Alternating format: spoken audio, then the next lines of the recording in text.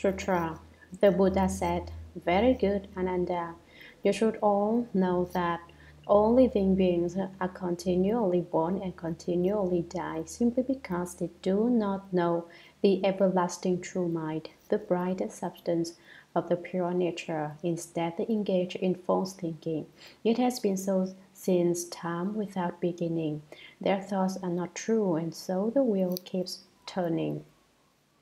Commentary. The Buddha said, "Very good, Ananda."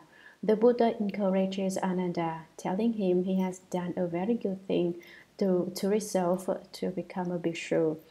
Then he addresses the entire assembly, the great bhikshus, great arhats, great bodhisattvas, and all the people present, saying that they should all know that all living beings are continually born and continually die.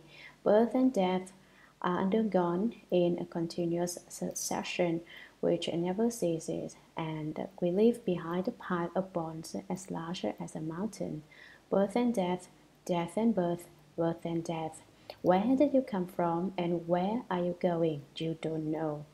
You are dragged about by your karmic conditions, your karmic obstacles. Where will you be born next? Where were you before? You don't even know how you got here, and you don't know where you will go after you die. Why is there birth and death, you ask? Because you don't understand, do not know the everlasting true mind, which does not move or waver, which is not produced or extinguished, which is not defined nor pure, and to which there is nothing added or taken away. Because this mind does not move or waver, it is called everlasting. Because there is nothing to be added or taken away from it, it is called true. Merely to know of the true mind is not enough. You must also recognize the bright substance of the pure nature.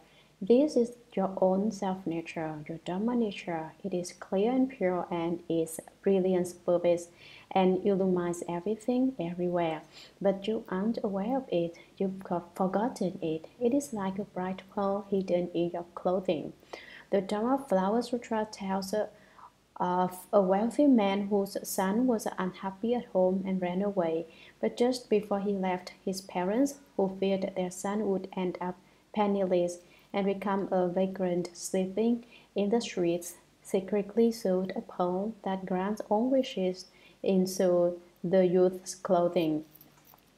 The son left and, as predicted, soon ended up a drifter, but he didn't realize that a priceless pearl was sewn in his clothing, so he couldn't take advantage of the benefit it would provide him. The bright substance of your everlasting pure nature, your true, unchanging mind, is like the youth's priceless pearl. Since you are unaware of it, you can't use it to good advantage. Instead, you engage in false thinking. It has been so since time without beginning.